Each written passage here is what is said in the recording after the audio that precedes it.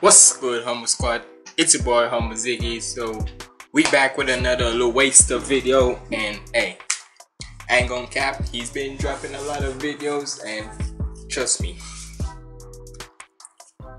I wanted to make sure I catch up to each one, but sometimes with me trying to catch up with any other video, whether it be music or comedy or anything like that, sometimes I be forgetting the loop. But regardless, shout out to louaista and such. Y'all make sure y'all subscribe to him and such. But we got a video that he dropped called The Butterfly Effect that started hip-hop's biggest beef. And obviously that's pertaining to Kendrick and Drake and such. And look, I know he's gonna, and even though we all know what started, even though we know how it began, but most of the times we wanted to, but I guarantee you, certain people kind of like me are always wondering what actually, like, because I guarantee there's always gonna be like sneak dissing when it comes to two rappers beefing, but you always wanted to know what actually, like, what was like the final nail in the coffin, shout out to Eminem, pertaining like what actually started it off, hence the butterfly effect and such. So let's see what louaista gotta say. So I'm about to check this out. Make sure you like, comment, and subscribe. Follow me on all my socials up there. And without further ado, let's get into this.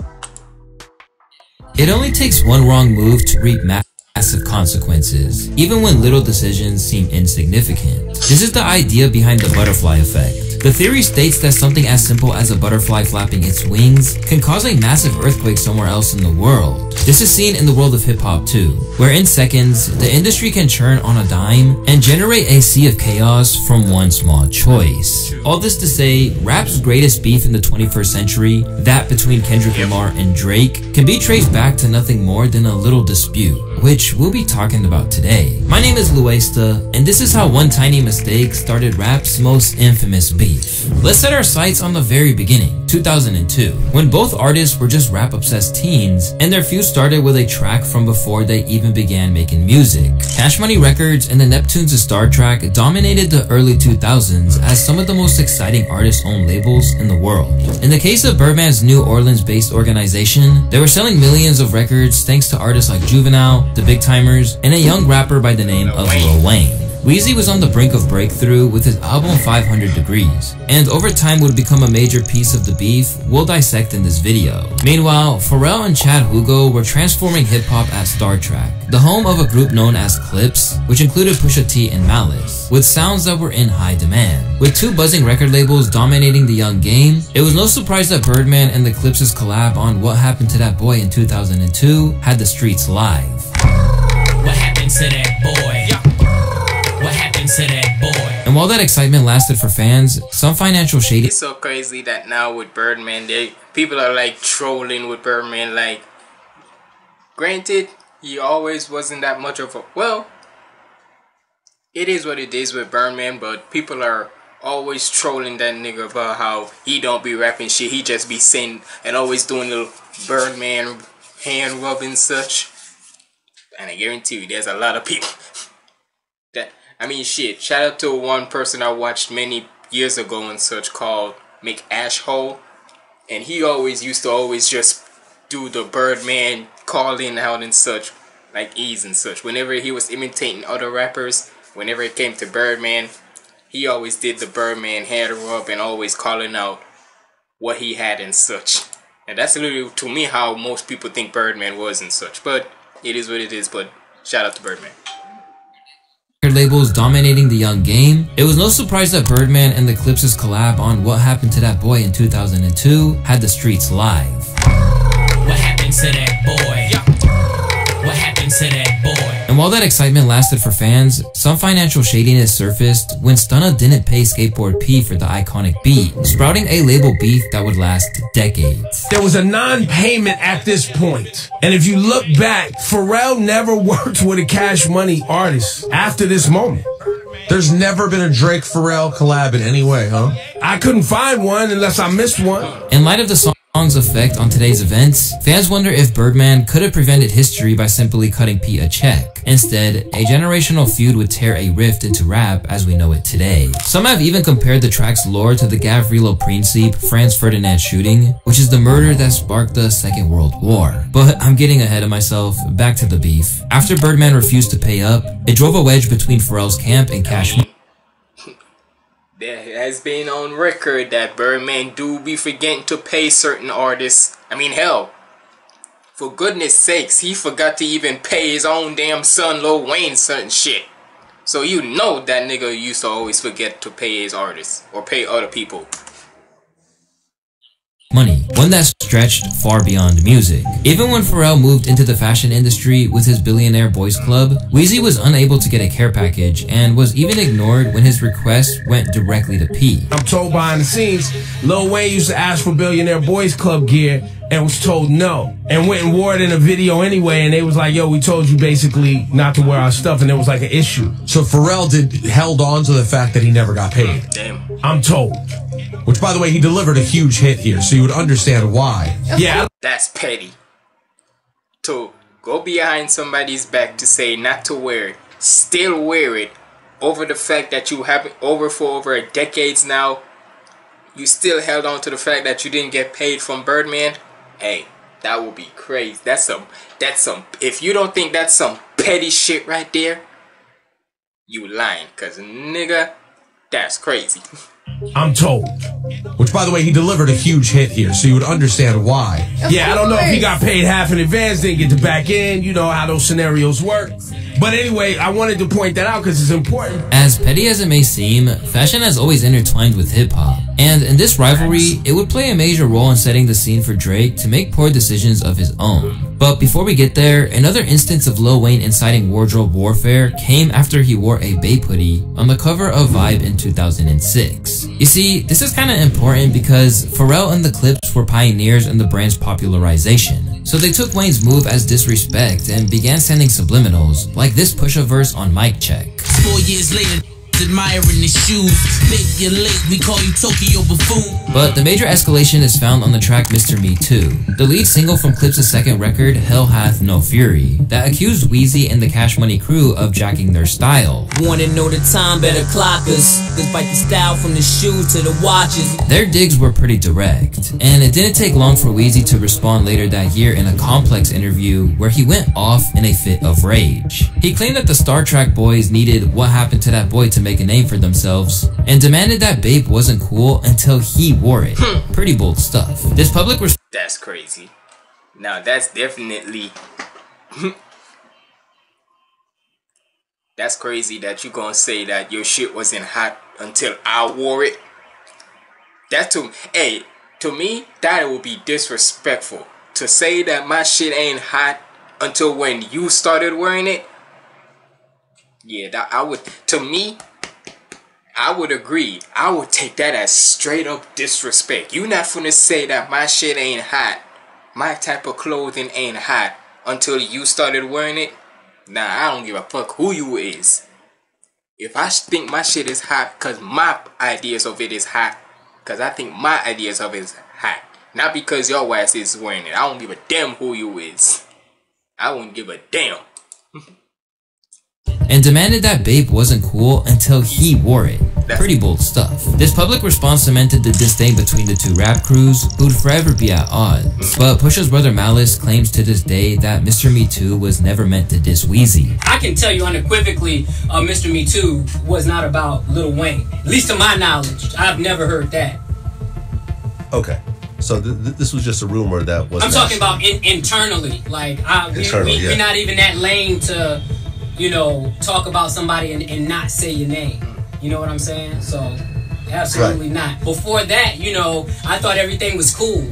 You know, us and Baby and, you know, we had went out to New Orleans and shot What Happened to That Boy. Then something happened, the cameraman messed up the footage, so we went back out because, you know, it was just on the cool. So, it was, you know, never any problems with them. This isn't the only alternative viewpoint to the situation either. And if you ask Cash Money's former artist Currency, the whole Bape ordeal was a complete misunderstanding on both sides. I always say Wayne called a bad bag with the clips about that. Pusha T was all pissed at him for Bape, and it's like, I showed the homie Bape, he didn't take that from y'all. I was like, yo, he thought I had Converse on in the studio. And I was like, no, and showed him on the computer what they were. Then he proceeded to flex a Lil Wayne wallet and buy the whole website on me. But, you know, it's all good. Unfortunately, platforms like Say Cheese weren't around at the time for rappers to break these things down. So the rumor mill would instead cause the beef to reach a boiling point. And after that interview, Pusha and Malice stayed on Weezy's neck in their own exchanges. For example, when they were asked about Wayne's self-proclamation as the greatest living rapper, they had some choice words. They accused Tucci of kissing men, stealing swag, copying Jay-Z. God damn it. Yeah. Because I remember there were I remember many times I've always hear about how with the whole Wayne, and I even remember there was like this videos of that you saw instantly about how Wayne and Birdman kissing each other and such. Sometimes, look, as much as I like certain things in hip hop, sometimes you need to stop showing up. This is what happens when sometimes you don't always gotta show everything around social media. Not even just for hip hop, just anything in general. Cause then you're gonna have certain shit like this. Some choice words. They accused Tucci. Cause then you're gonna have certain shit like this that's gonna be shown around and such. Especially if you're in hip hop. Cause you don't wanna be saying you claim the greatest living rapper and such when then people have shit like this to back you up on. Granted, hey, live your life how you want, but let's be honest, hip-hop we're always talking about how it's have this like homophobic type thing and such, and all I'm gonna say is this. For me, y'all cannot be crazy enough, right? People want to say about how hip-hop don't like gay people or whatever and such like that. When nigga 9 times out of 10 there be certain lines and hell certain things like this, for example. This could probably be doctrinating, I don't know. But then you got certain shit in hip hop where I don't know, it looks suspicious. Not even just in lyrics, just in general. But hey, to each his own, I guess. Self-proclamation as the greatest living rapper, they had some choice words. They accused Tucci of kissing men, stealing swag, copying Jay-Z, dressing like cult leader Jim Jones, and much more accusations that came with a lot of weight. And while the beef may have simmered after this exchange, it wouldn't be long before the flames erupted once again at the hand of the Neptunes fanboy, who signed with Cash Money Records. But not before copying an autograph mic to pretend he was Pusha T in the mirror. One day I was looking for like autograph stuff from Clips because I was like a really, really big Clips fan. Some search words led me to this guy in Virginia that a microphone that Pusha T used during the show. It was like plastic, but it had his autograph on it. I used to pretend I was doing interviews on the red carpet and perform all the Clip songs in my basement with the mic. At the time, it meant the world to me though. Aubrey Graham signed to Young Money in 2009 after making waves in the underground with some critically acclaimed mixtapes, and was only a few steps away from becoming the household name that we all know today as Drake. While inking with the NOLA label, there was no clause indicating inheritance of his rivalries, but he still took it upon himself to stand on the label's business, which would become an error that he would never be able to rewrite. But until this L emerged from the shadows, the former Degrassi child star experienced one of hip-hop's fastest booms into stardom, thanks to projects like So Far Gone, Take Care, and others. Meanwhile, Pusha T followed Clips into hiatus, and would even sign over with Kanye West at Good Music. Despite the new label, his bad blood with Cash Money hadn't gone anywhere. This fight fueled his return on the track Don't F With Me, where he jacked the beat from Drake's Dreams Money Can Buy and took some clear shot at Cash Money's newest stars. Rappers only sophomores acting like they boss lords. Fame's such a funny thing for sure. When start believing all them encores. At the time, Drake seemed to take Pusha's advice and didn't reply. But when he didn't get a response, Pusha kept applying pressure to the Cash crew on 2012's Exodus. You signed to one nigga, that signed to another nigga, that signed to 3 niggas. Now that's bad luck. Here, Pusha takes a jab at Drake for only getting a small percentage of the money he was making. And if that line rings a bell, it's cause Kendrick borrowed it all these years later on the song Euphoria. You was signed to a nigga that signed to a nigga that said he was signed to that nigga. Hey, that's it. Crazy enough that them two niggas Great minds think alike, huh? On the song Euphoria. You assigned to a nigga that signed to a nigga that said he was signed to that. Before he could defend himself, his protege stepped in on Twitter, keeping things simple and direct. Pusha T and anyone that loves him. And soon after, he followed this tweet up with a song called Goalish, a diss track that started with the same line. But Pusha T was not impressed with this attempt at his head, to say the least. When you heard, what was your opinion of Wayne's response? It was horrible. It was horrible. Damn. It was trash. It wasn't great. Yeah, it wasn't good. Like, in all honesty, man, I haven't said anything about it because I didn't think it was like good enough to respond to. It was from this moment on that fans were absolutely itching for a head-to-head between the rising star Drake and the Clips legend Pusha T. With every Damn! The hell? What the hell is going on here? Itching for a head-to-head between the rising star Drake and the Clips legend Pusha T, with everyone taking their bets on how it would play out. As we know now, we would eventually get what we were hoping for, but not just yet. A lot went into building up to the story of Adidon, one of the most infamous diss tracks in hip-hop history. Yep. First, Drake formally entered the battle with Tuscan Leather on 2013's Nothing Was the Same, where he stood up for Weezy and warned Pusha not to take things further. I'm just as famous as my mentor, but that's still a boss, don't get sent for. Get hype on tracks and jump in front of a bullet you wasn't meant for. Of course, this merited a response from Push on the track. Ain't it so crazy that this nigga, you gonna have the nerve of Drake to say somebody the nerve of Drake to say that you should never try to push this to the line, push this to something that you don't want it, basically not to cross a line. There, shit. Sometimes with me, it takes me a while to get to my point. But basically, we're in the nerve of Drake to say don't push a line and such. With nigga, what you did on Pusha T and with Kendrick, the nerve of him to say he don't want to take it to a certain place that there's no return. Nigga, look what you did. Of course, this merited a response from Push on the track Suicide, where he let Drake know that his issues with Wayne came first, but that he'd happily take on anyone associated with the label. I can't see the seams as you mirroring your idol, but a pawn's only purpose is completely suicide. It seemed like Pusha would have the last laugh here as the beef went cold until 2016, when a few more lines from the Clips member dropped only a couple months after Drake's heated beef with Meek Mill. That exchange brought Drake's ghostwriting allegations to light. Hey, shout out to RDC. I know them too. And Push decided to give his thoughts on rappers who don't craft their own. louaista, I see you. I see that little RDC clip. You were fan with them, huh? Hey, louaista, if you see this, don't think you're slick, boy. I know those two from anywhere. That's that RDC world clip and such. So shout out to you watching RDC.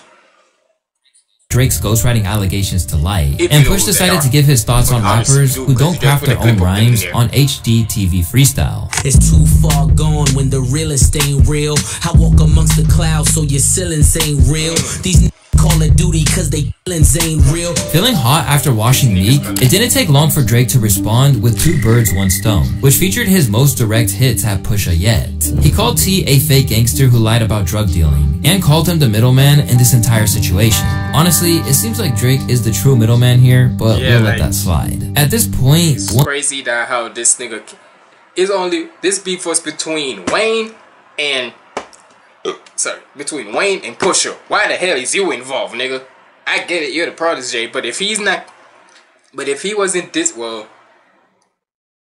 he did say earlier that he was calling out names and such.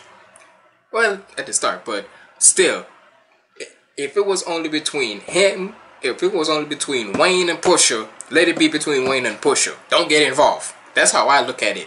If a beef is between this nigga and this nigga, I'm not getting myself involved. Even if I'm friends with one of them, hey, their business is their business. I ain't gotta be involved in it.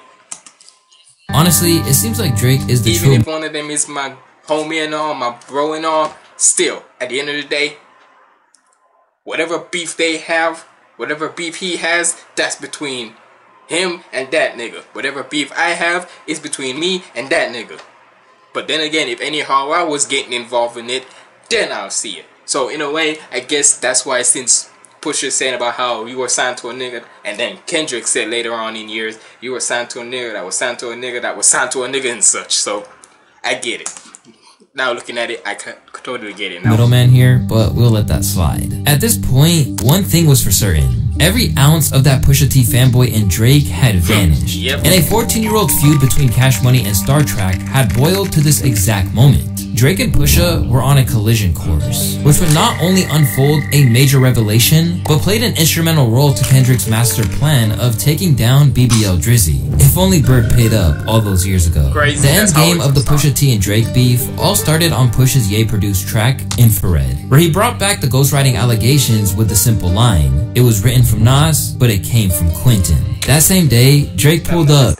Wasn't that the ghostwriter? Yeah, how I remember reacting to his like louaista's like how Drake ruined this ghostwriter's life and such. Basically ruined Quentin Miller.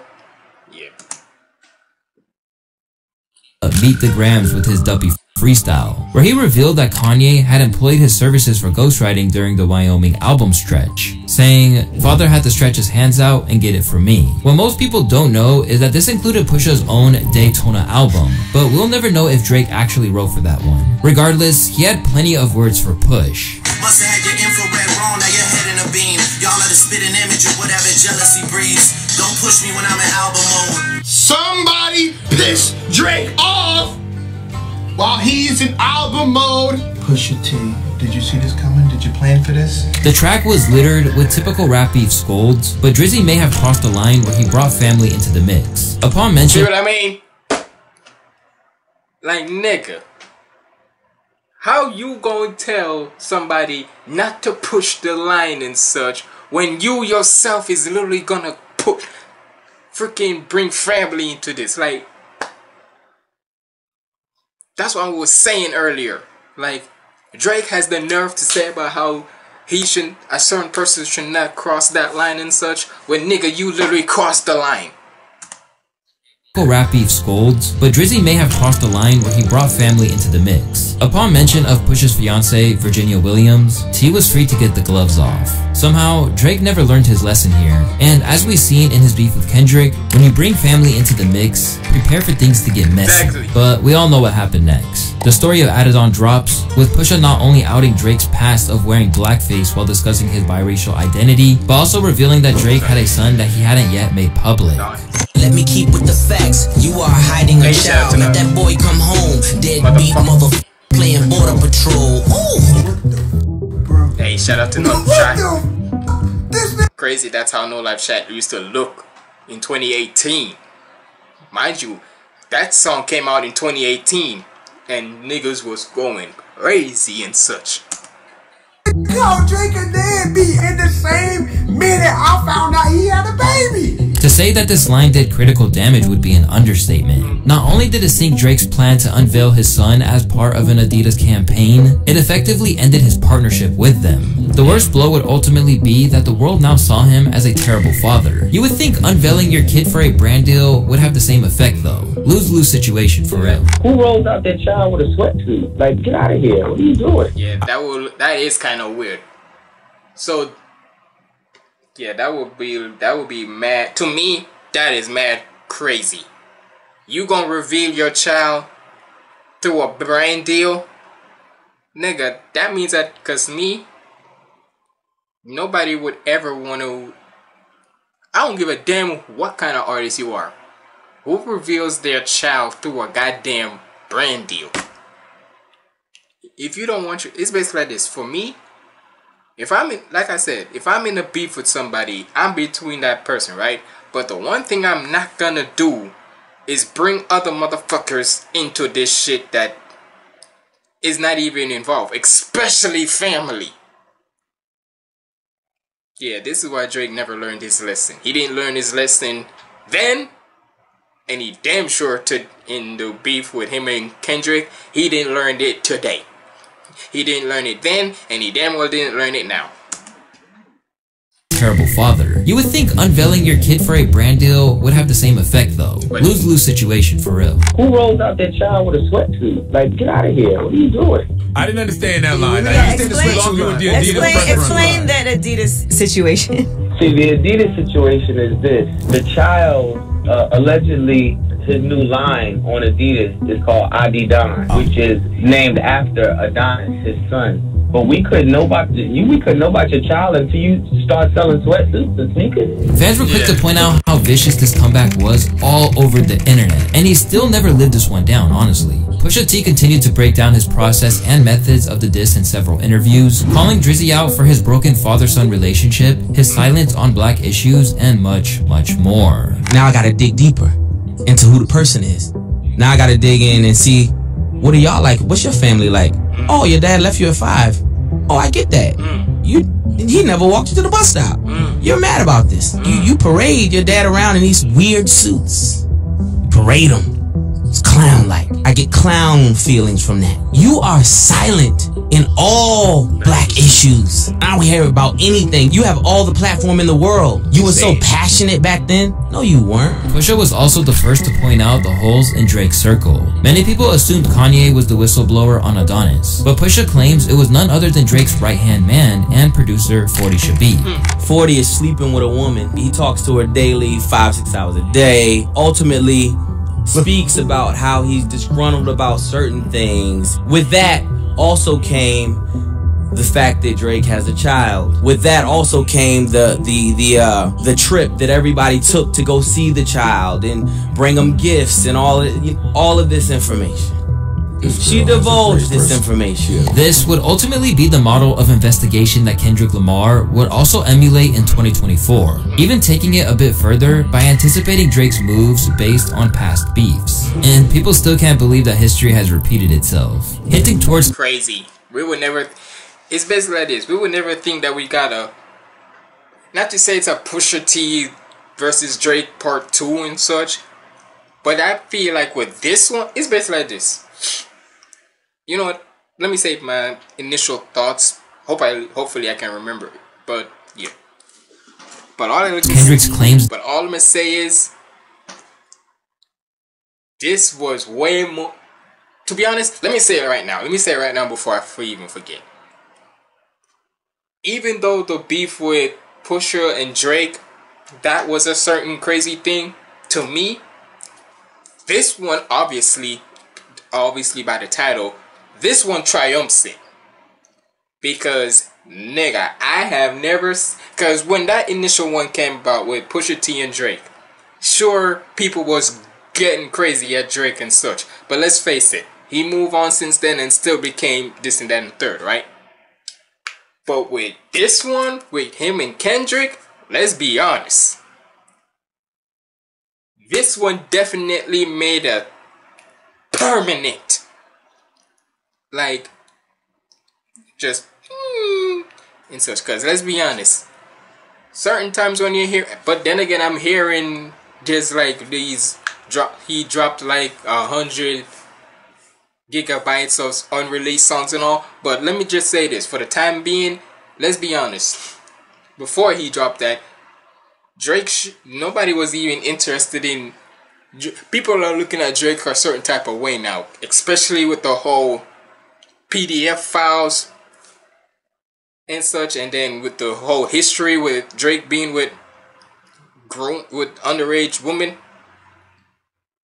I'm just allegedly being with underage women and such.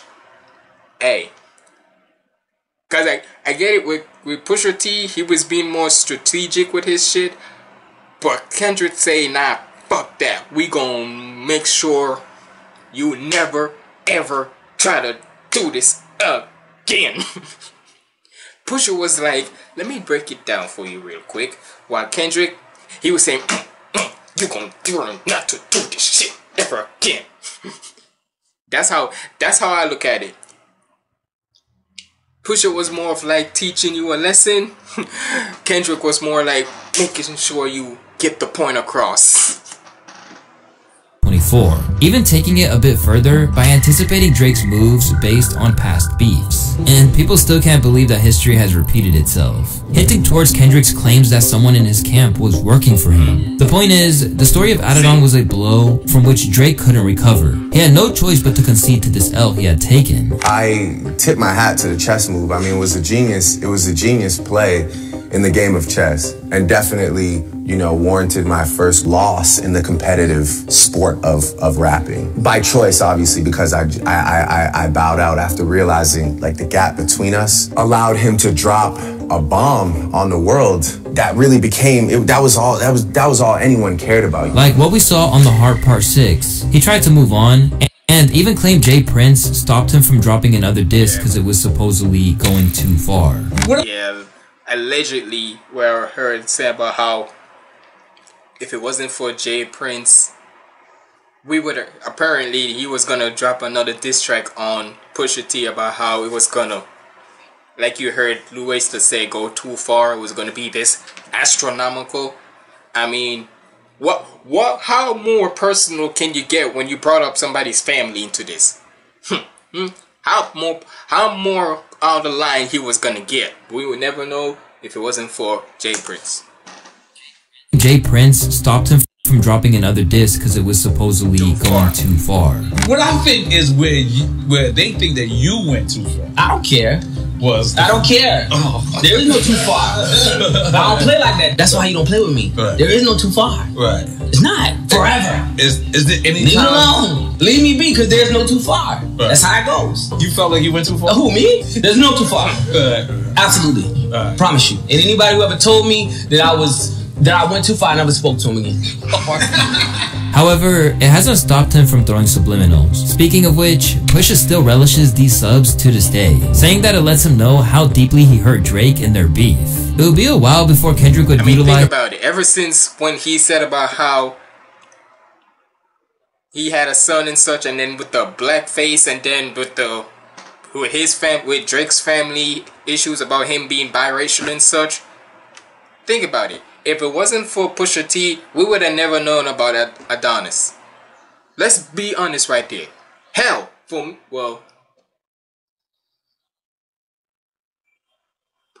honestly to God, we would have never thought about Drake even being biracial. We would just think he's just light skin, like brown skin and such. But we would have never thought Drake was biracial. We would have never thought he did blackface, and we would have never thought he had a kid.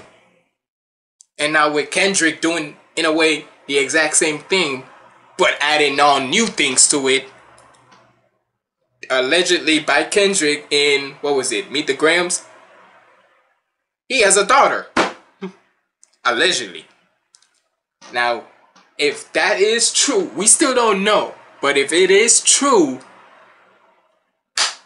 nigga, you didn't learn your lesson the first time with Pusha T. Now you know. All I'm gonna say is, nigga, stop it. He didn't learn his lesson. As all of this weaponry laid out by Pusha, as it wasn't quite his churn. Despite working together on Nostalgia, the two weren't all that close. However, it was his ties to another Star Trek boy that would fuel Kendrick's desire to take down Drake once and for all. Although he still had no love for Cash Money, Pharrell always insisted he wasn't in favor of what happened between Pusha and Drake. Pusha didn't tell me because he knows I would have, you know, stood in front of him as much as I could. But he's a different kind of person. He's a Taurus. You know what I'm saying? And when you feel like a line is crossed and you take off the gloves, that's just where your brain is at. You know? Look, respects to Pharrell, but y'all heard me before with this damn zodiac sign things. I don't give a damn what your sign is. A Taurus, a Cancer, nigga. Nope, I wouldn't care what your zodiac sign is. Once you put, in common sense, people should know that if you cross a certain line of something, I don't give a damn what your sign is. Everybody knows that once you push a line, you're gone too far, and people are gonna react no matter what your zodiac sign is. Simple as that. Stood in front of him as much as I could. But he's a different kind of person. He's a Taurus.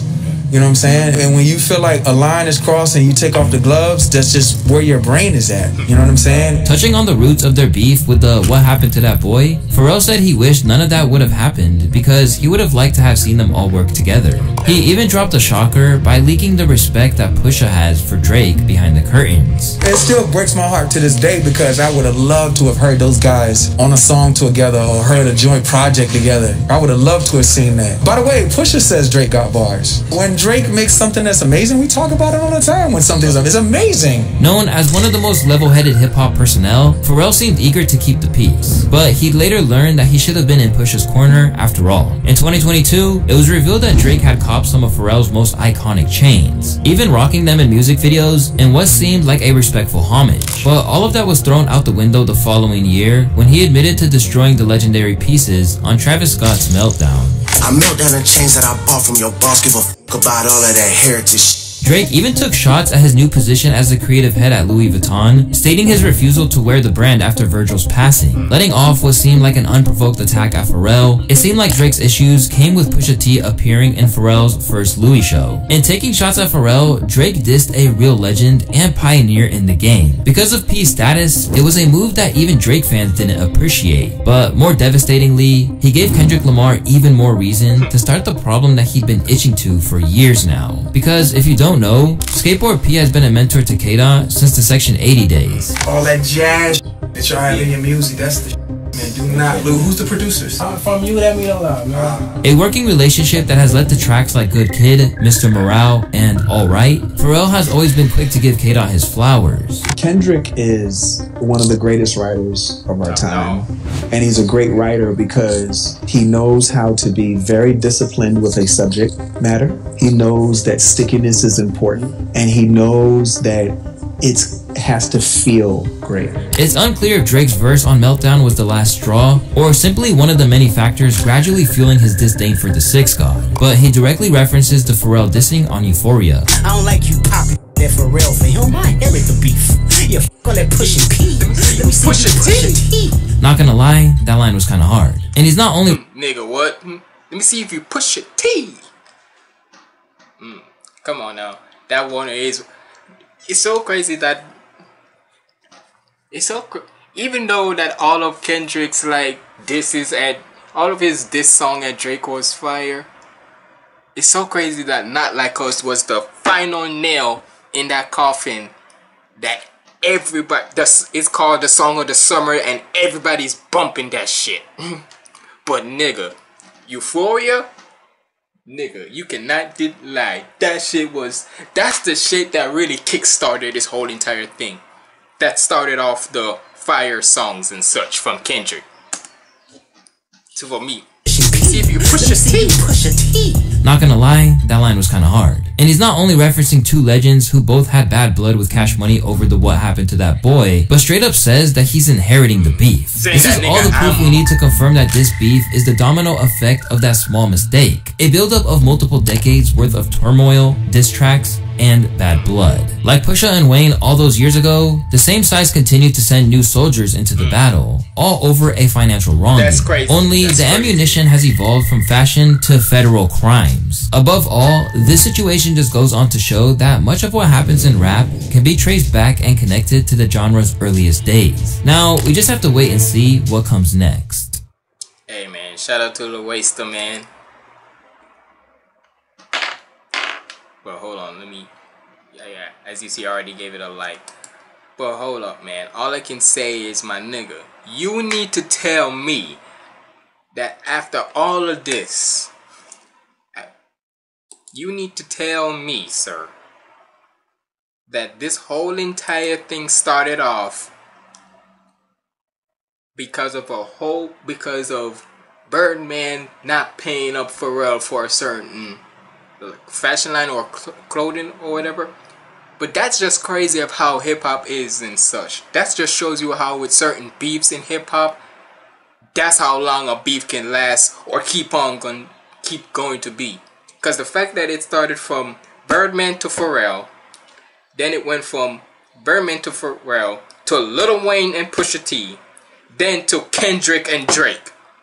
That's a whole entire, at least decades apart from one particular beef starting transitioning to different sections of that beef. Hey man, that just goes to show you sometimes if anyhow you was promised something, pay up. Simple as that. Cause I remember seeing a line where y'all not seeing the screen now, but I see a line, the first line here, it says crazy how all of this happened cause Birdman just didn't want to pay Pharrell. And that's how most beef be now. That's how most beef be starting. It be starting something else, but majority of the time it be starting off with somebody not paying somebody out what they were promised. That's crazy.